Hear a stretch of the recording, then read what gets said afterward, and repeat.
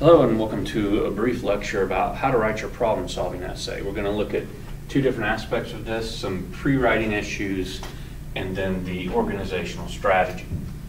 Beginning with pre-writing issues and brainstorming, you should right now be in the phase of this project where you're trying to determine what it is you're going to write about for this essay. So the essay asks you to identify some kind of problem and then propose a solution for it. Fairly simple. So here's some things for you to consider as you're doing your brainstorming, because it's very important that you choose wisely here. So one thing I would encourage you to do is think locally rather than globally, because it's going to make your solution seem more credible. There's a lot of problems in the world that we might like to see fixed. Say, for instance, you want to end conflict in the Middle East or hunger in Africa or something like that. And why those problems do need to be considered and hopefully one day solved, over the course of a 2 to 3 page paper, it's a little much for us to manage, and you're going to have more expertise about things that are happening close to you. So I would encourage you to think about things that are happening at your workplace, at home, your school, within your community, maybe having to do with the environment here locally, and then also infrastructure, especially our roads and bridges and things of that nature. There are a lot of common topics that come up in these problem-solving essays, and I want you to be aware of some of those things that get written about a lot. I'm not trying to encourage or discourage you from writing about these yourself. I just want you to know that I get a lot of papers on these things.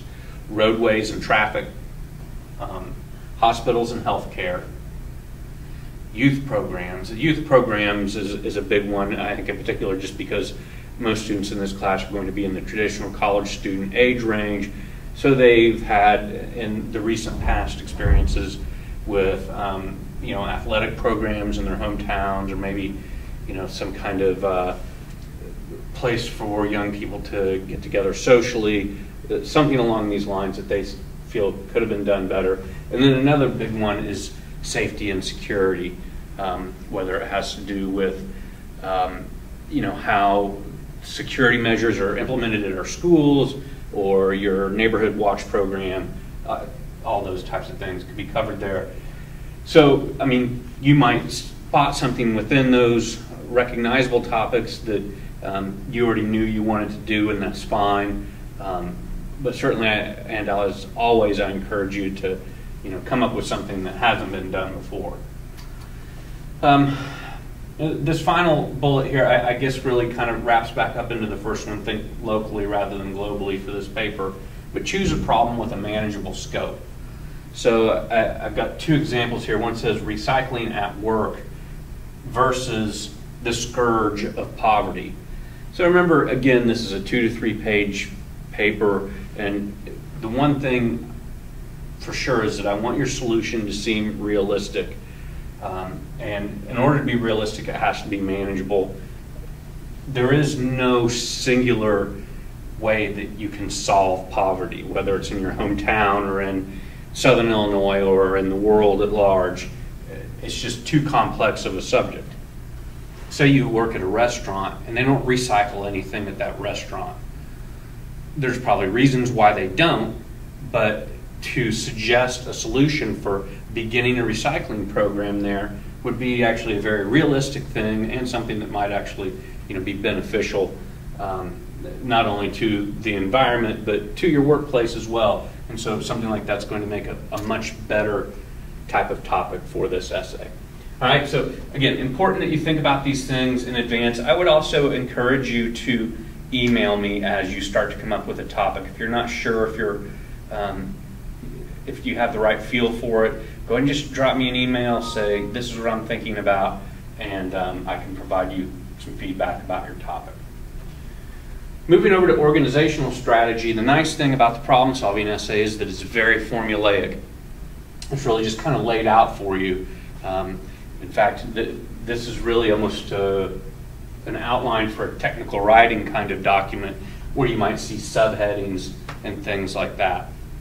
In fact, I actually don't have any problem if you want to use subheadings for this particular assignment.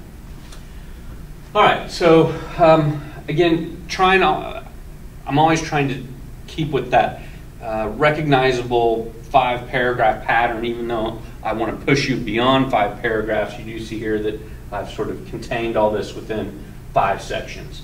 So the intro, nothing really surprising here. You know, we have to provide background information, statistics, facts, quotes, personal experience. I will allow some use of first person within this essay. I don't expect to see it in the problem, the solution, the troubleshooting, any of these areas, but if in the introduction you want to reference some kind of personal experience that gave you, a keen understanding of the problem, then I think that's acceptable here. Or anecdotes, which would be stories from other people that you've heard regarding the problem. The thesis for the problem-solving essay should read like a call to action that hints at the solution. So obviously you won't always be able to completely explain the solution in the thesis, nor am I asking you to, but it needs to urge the taking of action by whatever entities are relevant there. Again, that kind of depends on whether or not the problem's at work, school, home, within the community. But calling individuals or a group of people to action and then hinting at what that action should be. Section 2, this is where you really examine the problem. You need to identify the problem, obviously, and then really try to break down the problem. Give us more history on the problem if you haven't done that up above. Explain the current situation with the problem, and then if it were not dealt with, the potential future of the problem. Also explore both causes and effects. What created this problem, what continues to feed the problem, and then what have been the negative consequences of the problem. And honestly, if there haven't been any positive outcomes because of this problem, then you ought to mention those as well. Not everything's completely bad or completely good, and it's more realistic and even persuasive to the reader if you're willing to acknowledge both sides. This could end up being 1 or 2 paragraphs here, I think, probably not more than that, but if you really get into these issues that I've just talked about here, certainly I would think more than 1 paragraph would be necessary. Part 3 is sort of the meat and potatoes here. This is the solution. You propose your solution and you provide a step-by-step process for implementing it, starting from basically the time where it was agreed upon that this solution would be implemented, all the way through to sustainability. It's been implemented. What do things look like in the future?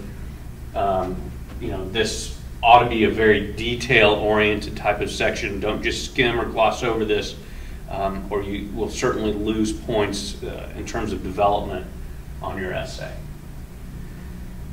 You also need to acknowledge that there are probably alternate solutions. Your way isn't the only way. Acknowledge what those are, and even consider, possibly why some of those might not be as good as your solution. It sort of becomes a process of elimination at that point. And that's in particular why this definitely seems like a couple paragraphs here, and maybe even 3 to get through your solution section. I'm not entirely against, within the solution section, doing some like numbered or bulleted lists in there, especially for the step-by-step part. If that seems more useful for you, again, you can use subheadings in this essay. You can also use bullets and things of that nature. If that appeals to you, it's not a requirement for your grade one way or the other. Part 4, I'm going to call the troubleshooting section. It does more than just troubleshoot, though. And this is a really important part of a problem-solving essay because of the persuasive power of this part. One way we can always make our arguments more persuasive is by acknowledging the opposition. And so my first recommendation here is to anticipate objections. Not everyone is going to like this solution. Who's not going to like it, and why are they not going to like it? Justify the feasibility.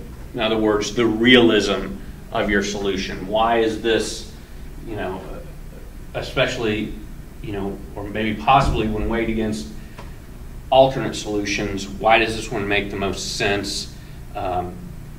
Why is it both, economical and practical and all those types of things? Also, this is really the troubleshooting part of this, is anticipate delays and difficulties.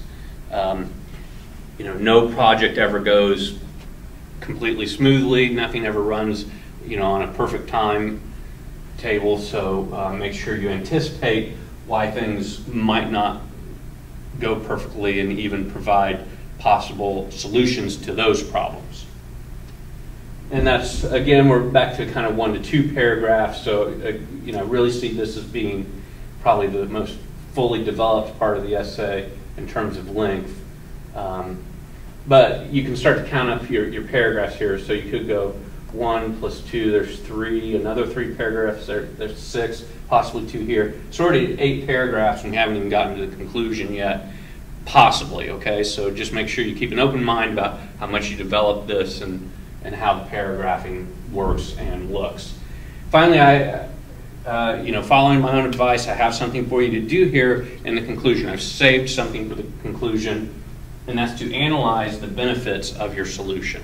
So what are those long-term positive outcomes that will arise if your solution is implemented?